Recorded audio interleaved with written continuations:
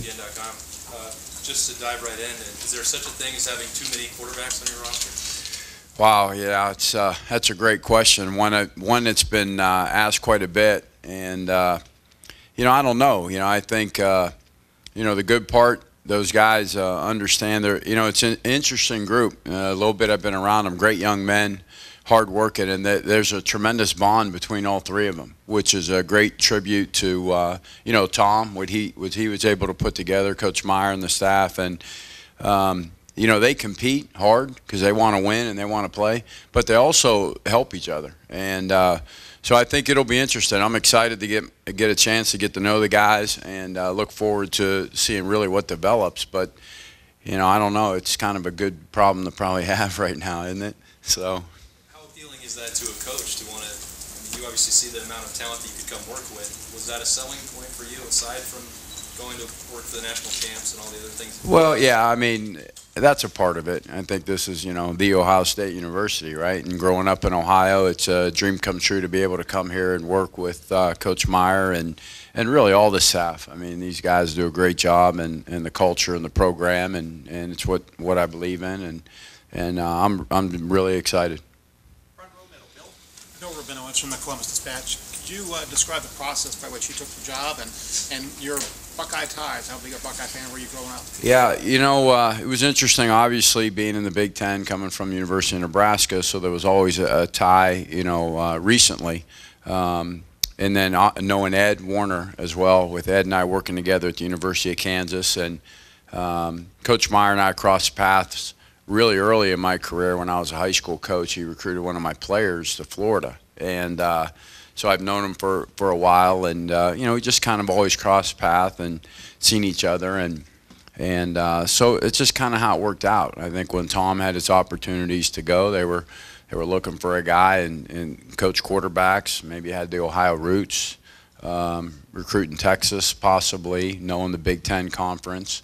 So I think, it was a pretty good marriage, and I think that started it and started that process. As far as, this is the university, right? And this is the place. So when you grow up, and even though Youngstown a little bit further away, you always watch it, and it was always great to watch the big game, and you just know everything about the university and what it stands for, and it's just, again, it's just a great honor to be here. How would you kind of describe yourself as a coach? What's important to you as a coach? I believe in our guys. I mean, they got to be accountable. We got to build trust. They got to be tough. I mean, I think toughness, that's the one thing.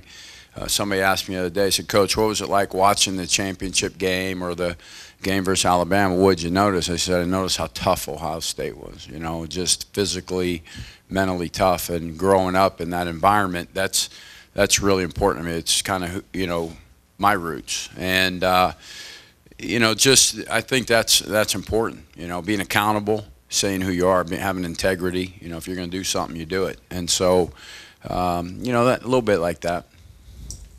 And front row, Todd. Coach Todd Porter from the Canton Repository. Taking over an offense that scored a lot of points, put up a lot of yards last year, particularly in those last 3 games. How much of a challenge is it to improve upon that along with Ed? Yeah, obviously, I think the first thing you got to do is you got to keep challenging the returning players, and you got to motivate them.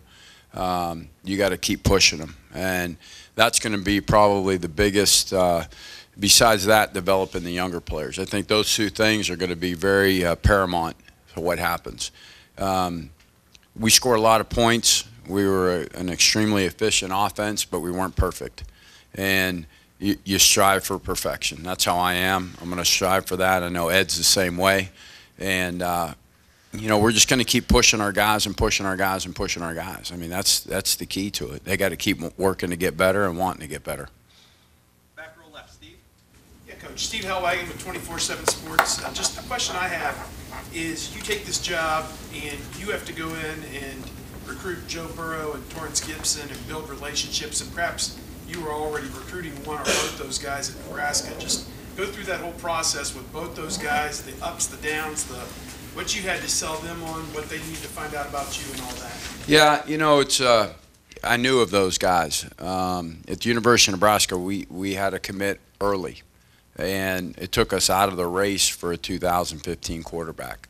So as the recruiting process, because he committed, I think, in February, around this time a year ago, that we kind of backed off those guys. But I knew of them, stayed in touch with some guys here and there, but they were aware. I've seen guys, be it my areas when I would be out on the road recruiting, or as offensive coordinator, I'd go see all the offensive guys. So I might swing by a school here, swing by a school there to see a guy to check in on them. So there were relationships.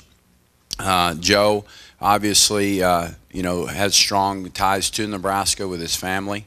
And so being able to get into his home and just kind of letting them know the lay of the land of what actually took place in our process over there, to be able to just sit down and spend time with them, really, and just get them the chance to see who I am, get a chance to know them and the family, and the same with Torrance. I think it was, we knew Torrance at University of Nebraska. We recruited a player even 2 years ago when he was there. We saw him practicing and those types of things. But again, it was one of those things, we kind of really weren't looking for quarterbacks at the time. We went and had the opportunity just to sit down and visit with Mom and go every time I could go out, I went and saw those guys. With upperclassmen in front of them, what's been the talk about redshirting those guys? It seemed like an obvious decision, but you never know what could transpire. Never know, right? You never know. One play away, you never know. Cardell Jones is going to win the national title for you, right? I mean, you just never know. So that's what you tell them. And they're going to develop, under Coach Meyer's system here and what he's done everywhere he's ever been. Quarterbacks have been extremely, extremely successful. And I think they saw that. They thought they saw the opportunity to come and play in an offense where they could get better. They saw a chance to play at a program that's going to develop them as young men, as student athletes. And they wanted to be here at the Ohio State University. So my hat's off to them. They're going to compete, and our guys know they're going to compete. So. Hi, Tim. Dave Biddle from Bucknuts. Along those same lines about Joe Burrow, there was a lot of talk that he was, maybe not offended, but disappointed that Nebraska never stepped up with an offer. Did you have to do a lot of smoothing over there with him after you took the job here at Ohio State? Yeah, more discussions than smoothing over. I think once they realize, when you're working at a university, you obviously support the university and what's going on. And once we made the change and we came here, we were able to disclose a little bit kind of how all the process took place, the numbers, how we were recruiting, who we were getting, those types of things. And I think once they saw that and saw it as genuine, it was here's what happened. I think they felt really comfortable. And then as we got to know each other, I know they felt really good about it. He doesn't have a super strong arm, but he seems like he does so many things well. Just talk about his game a little bit. Yeah, coach's kid, tough. I got a chance one day to watch him play basketball. What a competitor. Driven, there's sometimes guys that can jump higher or run faster or whatever in that game, but boy, he was just playing his guts out. And you got to love that. And he's a coach's kid, and he's smart. He brings a lot of it factor and intangibles to him. And a lot of times those are the guys that end up being very successful as quarterbacks because they're gonna put the grind in. They're going to put that work in to be able to be that guy. And final questions. Front row, Tim? Tim May, Columbus Dispatch. First on Burrow, did you tell him it was Bo Pelini's fault? No. I'm just joking. As you go into your meeting room now, do you set your players in seats? This is the first guy, second guy, third guy, fourth guy. Are you that kind of coach? And number two, I'll ask you number two first. But how do you kind of arrange things? No, right now, I'm trying to meet them more as people, not as position depth chart type guys. I'm trying to get to know them a little bit, let them get to know me. We're a little bit, we're at a unique position. Number one, I'm replacing a great guy. He did an outstanding job here, and I'm coming in here and have to bond with three super young men. Four, really, more than that. There's 7 guys, counting all the walk-ons, but I got to bond with all those guys in that room. And before I could really coach them and reach them, I got to get to know them. And so that's kind of where I'm at this point. The other thing, it looks like, based on what we've been able to see, Cardale's the only one of those 3 that's probably going to be full go for the spring. How much does that kind of hamstring you, trying to get an evaluation going, Tim? You know what I mean? I don't know if it did you see him throw? I don't know if it hamstring No, this. but you know what I mean? But you want to give all three, I think. You know, yeah, no doubt, no doubt. Well, you know, I think that one thing is they got a lot of game experience under their belt. You know, both Braxton, you know, JT. I mean, those guys, they've played a lot of ball games, took a lot of snaps. You could just put the film on and have the opportunity to evaluate those guys a little bit. So, and even really Cardell's, you know, played a fair amount, but there's still growth in all of those guys. There's no question. They'll be the first ones to tell you if you had asked them. So, gets a chance to maybe see some of the younger guys, what Steven can do and those things. What does it finally come down to, though, in your mind? What is the cutting line for a quarterback, the starting quarterback? What usually makes the difference? Winning. They got to win. They got to make the guys around them better. You know, they got to not turn the ball over, get the ball to the right guys.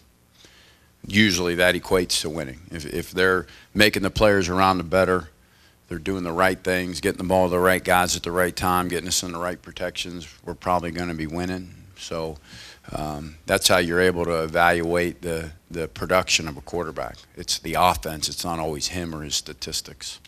Front row left, Doug. Doug Maurice with Cleveland.com. Philosophically, do you believe that you could play two quarterbacks in the fall, or do you want the guy? Well, I don't know. I haven't given that a whole lot of thought, how it is. Really haven't. And are you certain that Braxton Miller will be on the team in 2015? Yes. And one last question. Have you had much chance to talk with Braxton? Oh, yeah. Yeah. Absolutely. Mm-hmm. Back row, Ari. Last question. Right here's Ari Washington, Cleveland.com. Sorry. Torrance Gibson is obviously one of the more highly rated guys that's in your class right now. But a lot of programs were recruiting him as an athlete, not necessarily as a quarterback. When you watch his film, what makes you so sure that that's the right position for him, and how do you break down the way he plays that position? I think he's a special player with the ball in his hand. There's no question about it. And again, some of the things I talked about, winning, you know, he's able to make the players around him better. He's able to move the offense. You know, like all quarterbacks, even the guys we have here, there's still some mechanical things or technique things or knowledge things that they still have to pick up in order to function at the highest level that they can. Joe, Torrance, they're no different. They're going to have to come in. They're going to have to learn. They're going to have to improve. They're going to have to maybe do a couple of things different than what they normally done. But athleticism, talent-wise, intangible-wise, he's a winner. He's another guy. He's won championships. He's been able to go into a program and turn that program around and win. It takes something to be able to do that, and I believe that. I think when a guy's a Division I top-notch quarterback, he's got to get people around him to play that way and win. And that's part of being tough. And it's part of all the things that we had talked about up here a little bit earlier, what I stand for and believe in. And I think he possesses those things.